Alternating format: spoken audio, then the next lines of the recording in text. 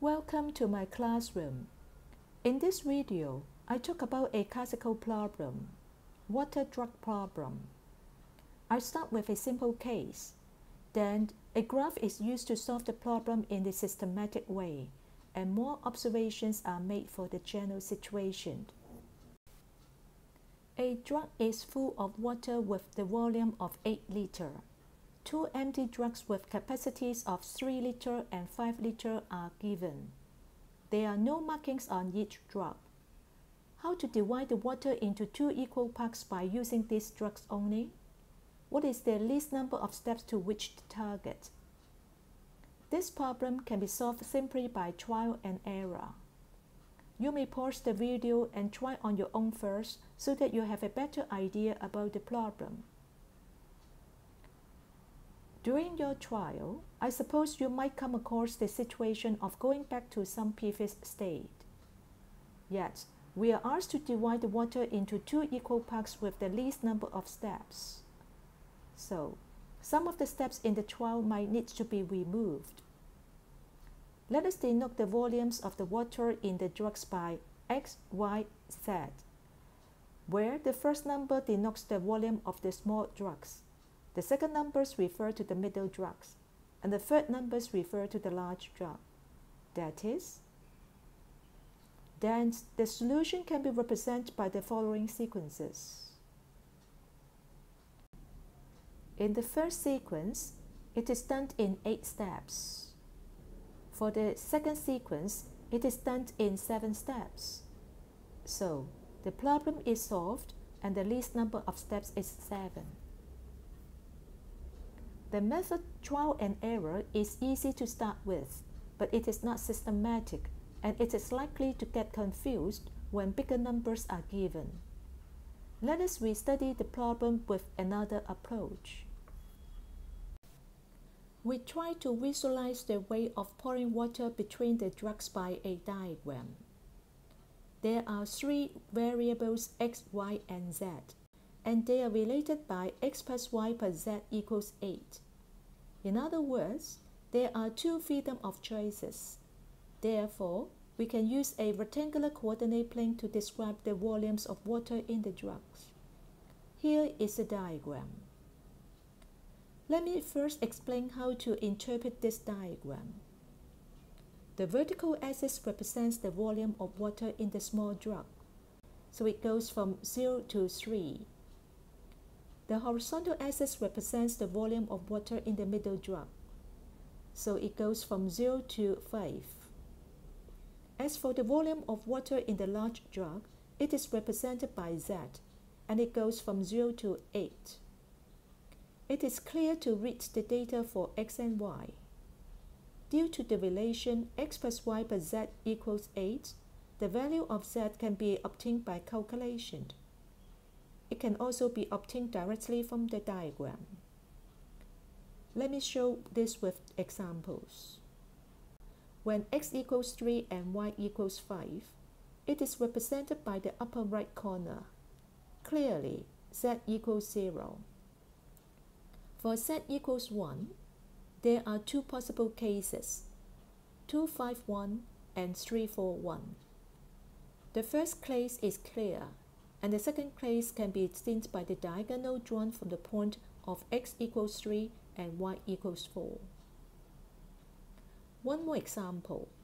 For z equals 4, the 2 possible cases are 0, 4, 4 and 3, 1, 4. Again, the value of z in the second case can be obtained similarly by the diagonal. You may pause the video to check your understanding of the diagram. Okay, when pouring water from one jug to another, there are 3 cases. 1. Between the small and middle jugs. The values of x and y are changed, and z remains unchanged. Such move is a diagonal between upper left and lower right. Note that the diagonal in the other direction, between upper right and lower left, is not allowed, as the values of x, y, and z will be changed in the same move, which is not expected. 2. between the small and large jugs. The value of y remains unchanged. Therefore, such move is represented by a vertical line or a diagonal line between the upper left and lower right. 3. Between the middle and large jugs. The value of x is unchanged, so the move is represented by a horizontal line or a diagonal line between upper left and lower right. Note that since there are no markings on the jugs, when pouring water from one jug to another, the water in the first jug needs to be empty. Therefore, each move must end at the boundary of the rectangle.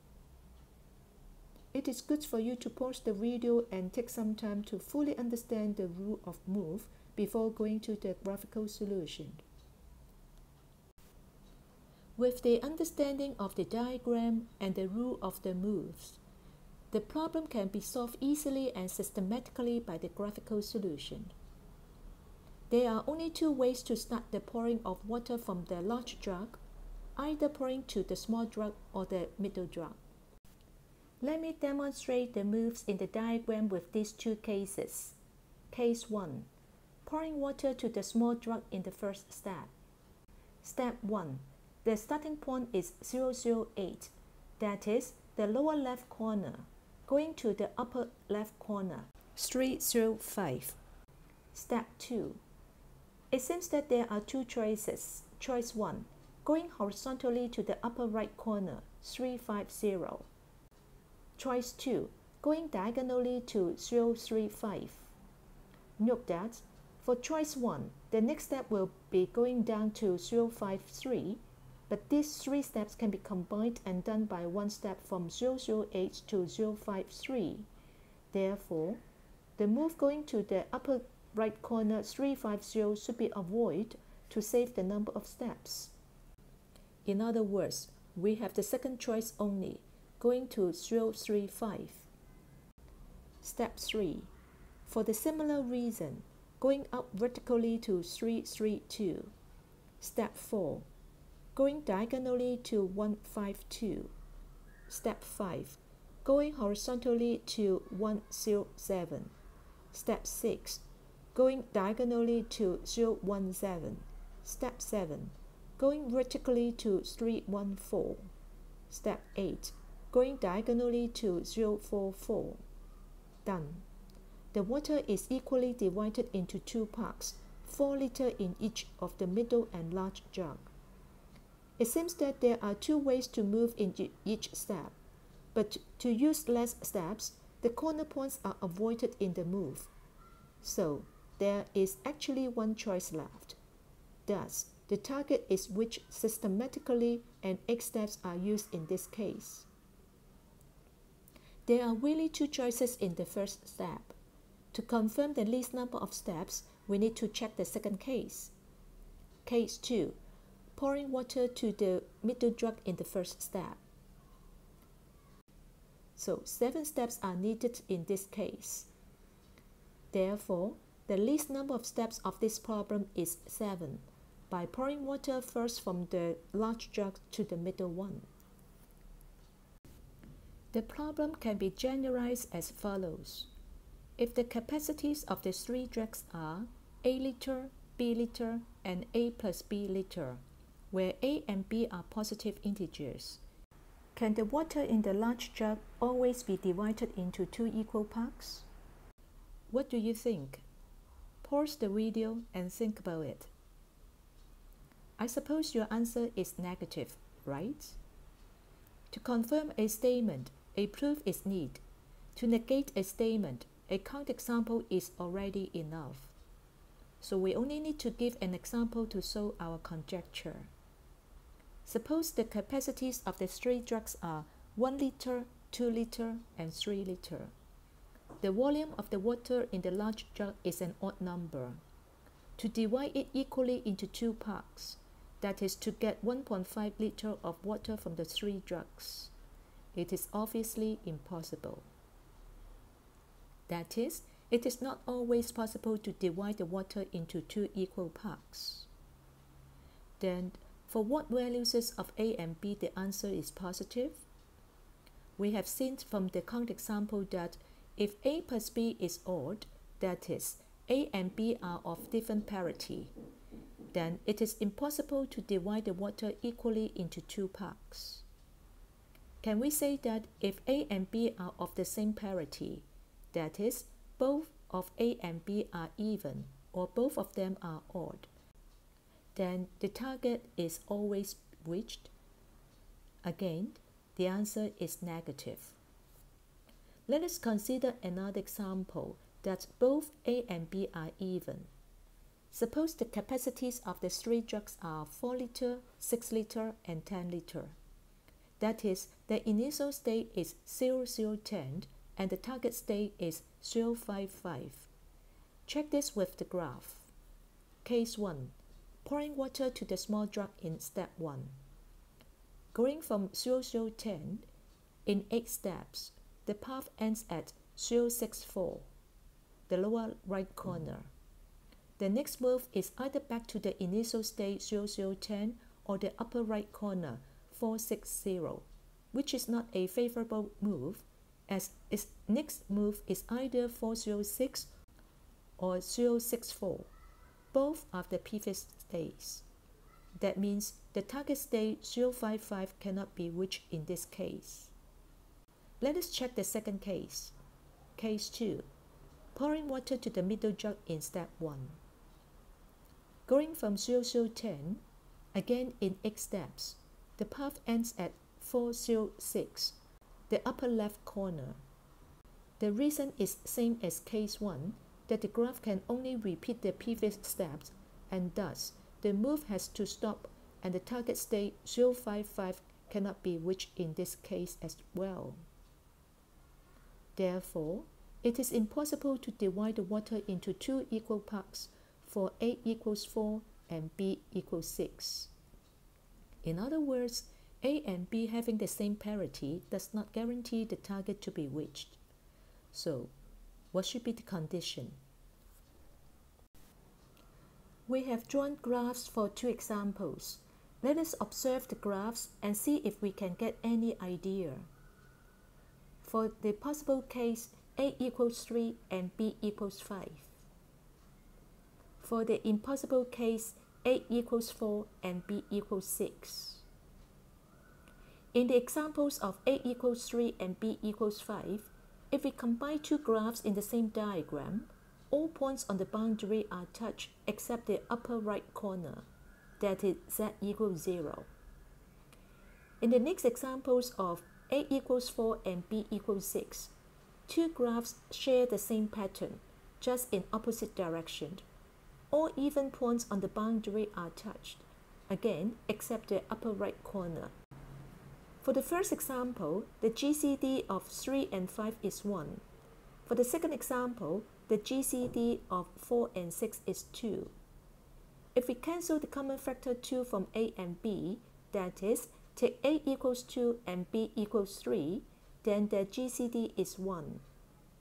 The graph of A equals 2 and B equals 3 can be obtained by modifying the graph of the second example, that is, changing 2 to 1 and 4 to 2, etc.